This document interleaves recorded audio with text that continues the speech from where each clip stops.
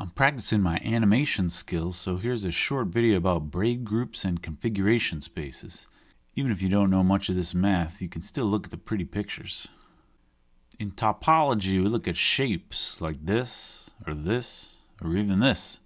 We want to measure features of the shapes which persist when you wiggle things. You can stretch and pull it, but don't cut it or glue it. Like the hole here, it stays like a hole even when you bend the shape around a bit. One basic way to measure what kinds of holes are in a space is what they call the fundamental group. You start with some point called the base point, and then you consider all the different loops you can draw, starting and ending at that point. There's lots of loops you could do. Those two ones we consider to be really the same, because you can stretch one of them around to make it look like the other one. But this one here, you could stretch it a little, but there's no way to shrink it down to those other ones because of that hole in the space. We don't really think of loops as these curvy lines that you can see on the picture. It's better to think of the loop as a record of a journey of a moving point. It starts at the base point, goes on a little trip somewhere, and comes back to the base point. When you consider all the different ways you can make loops in this way, you get what they call the fundamental group, which they write like this. With a different shape, you would get a different set of loops. So the fundamental group is one way you can tell the difference from one shape to another.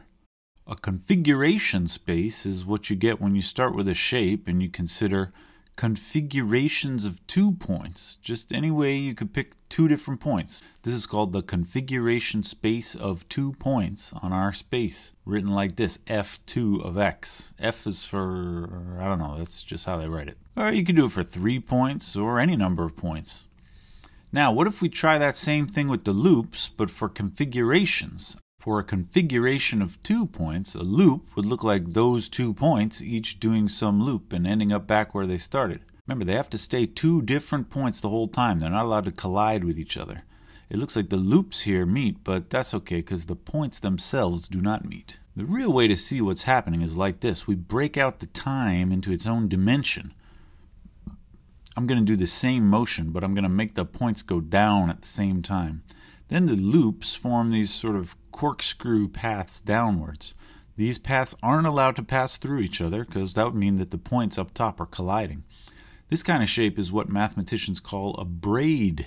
Here's one with 3 points. Remember, the points can't touch each other. Probably won't surprise you that braids are used in the modern theory of coordinated motion planning algorithms, among other things. When we set everything up like I did here, the only braids you could ever get are ones where each point at the top ends up at the same location at the bottom. This is what they call a pure braid. And this is either a cute theorem or a deep definition depending on your point of view. A loop in a configuration space is the same thing as a pure braid. In fancier language, the fundamental group of a configuration space of n points is isomorphic to the group of pure braids on n strands on your space. Here's a little variation. What if when we consider the configuration space, we don't pay attention to which point is which? Like I just have some points, but it's not like a blue one and a red one. In that case, we can get loops that look like this. This is called the unordered configuration space on n points, written like this, dn of x. And the theorem about braids in that case is this. The fundamental group of an unordered configuration space on n points is the full group of braids on n strands. Looking at the types of braids you can get is really a sophisticated way to measure features of our original shape. Like if we start with just a disc, the strands could wrap around each other. This is called the classical braid group.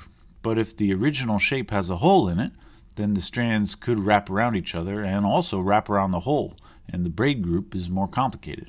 More holes gives you more types of possible braids. There's a weird history to this connection between braids and configuration spaces. Everything I just said was noticed by Hurwitz in the 1890s, but nobody really thought much of it at the time. Once group theory was a bit more developed, the classical braid group was defined by Artin in the 1920s, apparently without any knowledge of Hurwitz's work. It wasn't until the 1960s that Fox and Neuwirth finally made the connection to configuration spaces. But even then, they didn't realize that Hurwitz had done the same idea over 70 years earlier. This whole theory gets really interesting when we start with a curved surface. It's harder to visualize because we're already using 3 dimensions to draw the original shape itself. If you want to see the braids accurately, you need a 4-dimensional diagram, which is a little beyond my animation skills. Hey, let's do a real-world example. I put 10 beads in this little thing and jiggled them around a little. I made them all stop at the same places where they started.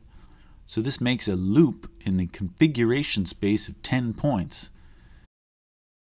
And that motion determines a 10-stranded braid.